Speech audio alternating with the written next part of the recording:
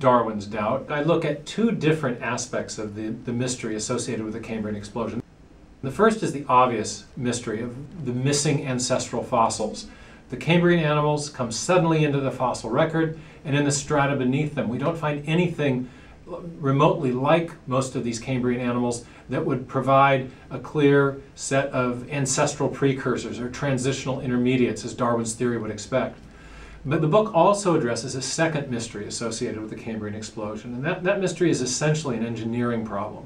How would the evolutionary process build something as functionally complex as a complex arthropod or a chordate with its many complex organs and tissues all working in close coordination? And that mystery has been made very much more acute by the discoveries of the last half of the 20th century in the field of molecular biology.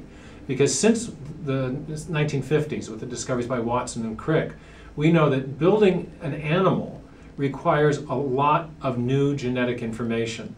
New animals have many dozens of cell types. Each cell type requires dedicated proteins to service those cell types. A gut cell, for example, needs specific digestive enzymes. Enzymes are types of proteins, and we know that proteins are built from the digital information stored in the DNA molecule. So if you have a new animal form, you need new cell types, new proteins, and therefore a lot of new genetic information.